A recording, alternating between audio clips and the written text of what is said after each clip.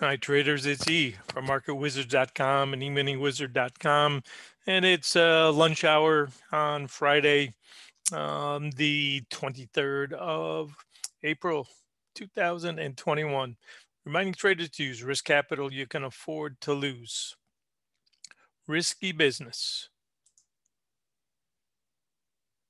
All right, let's take a quick peek. And I'm doing this basically for myself and anybody that wants to listen. But it's a one of the ways I like to review the market and see what I'm guessing right and what I'm guessing wrong. We started with this idea this morning. 60-minute chart was in play, and we were in the funnel basically between these two lines. That's what I call the funnel.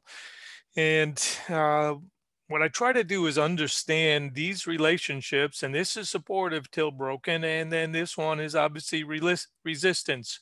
And in the old days, I used to believe that this was all important, but I've come to understand that the real power comes from smaller time frames, and it's a trade that I call the head of the snake. You've got to be watching the 1 minute chart, not just a 30 and a 15. A lot of gurus always are talking about got to use these big power charts, but I find that's incorrect.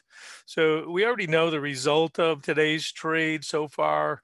And we've gotten into our resistance zone right here. We can go to any high today, and I'd suggest make sure this 78 to 80 is our next resistance. This was the third time through trade. And the goal on this trade, once we get this rocking and rolling, the boys want to knock out the prior day's high. So that's a given in my book that we're going to get that 72 to 75. And then can we get up here and tag this? So first things first, you've got to take out the overnight high. And once we do, then we know it's off to the races. And obviously that breakdown at 51 in here yesterday, very important. So we had to get past that. And once we do, we're rocking and rolling. And then 52 becomes my support. And the attempt is to obviously get back up to the scene of the crime, get back up into that 68, 72 area. And then it's up to the boys. Can they squeeze some more? So let's take a quick peek at this chart right here. And again, this is for me, this is my study guide. I try to understand what the calls I'm making correct and how that will work out. So this is the morning trade looking to come down, and our call was to 32 to 30. Make sure you are paid pre-market. 5 minute was working as well as the 60 here, and this was a close the gap type trade that I liked. Then we get obviously a news type event at the open. And this is where you can see immediately that this line is in control and this one does not have the power that you thought it might have. So I'm going to take this out, and we're going to look at this now in a couple of other chart time frames. And I can scale this back to whatever I want, like the 30s. You can see that was the same idea. Once we got past this rain line, we got to kick off of this 30 line. If we scale it back some more, which I like to do, here's your 15. We got the same thing there. We took out the rain line here, and this looks very negative until we get this bow tie. And then all of a sudden, we get the push and the squeeze because a lot of traders thought this was a continuation day. Now, here's a nice chart that I like too, the 10s and the 5s. They all confirm what we've been looking at. 5 minute chart, we get the bow tie. Look, this is that morning trade we were talking about, and make sure you're paid at 28s. We're just sitting there. You could see the 28 zone was just holding, and that's what when I'd said that earlier. Just throw a horizontal line in there. You could see where this 28, the gap area, had just held, little undercut, and then held it and held it. This is the dicey area early. Nobody knows for sure, but I felt today was going to come back and at least test the 52s to 55s at least. That was my guesstimate this morning first thing.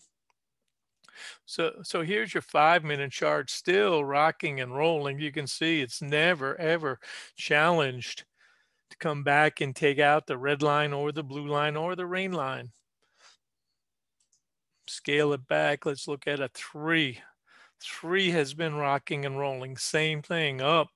Here's a push bar. Look at this bar right here that says you're not coming south side. It is a blue bar, and it shows the power and the force that no, we're going up. Here's a 2. Same thing.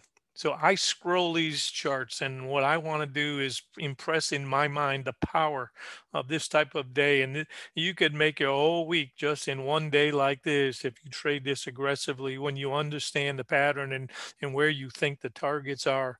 As long as you stay above the blue line, you're good as gold. So this is your reversal right here, bow tie, I call it. Dave Landry is the one I learned that from, called a boat tie.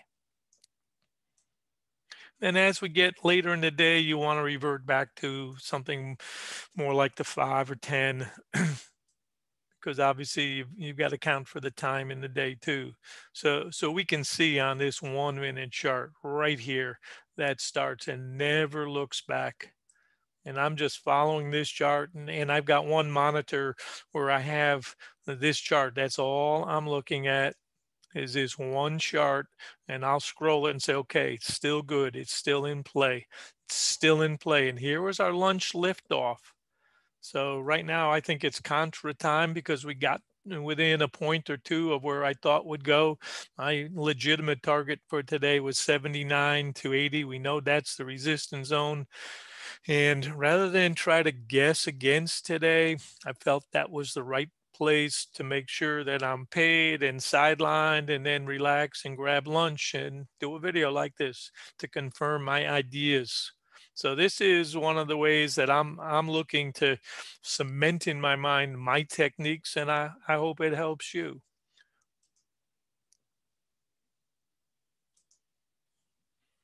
3 minutes still in play. And as we get later in the day, you can always undercut these lines. Usually the first hour of the day and the last hour, we can have a little bit outliers where it won't necessarily adhere and hold on to a line simply because we know that traders are taking their profits.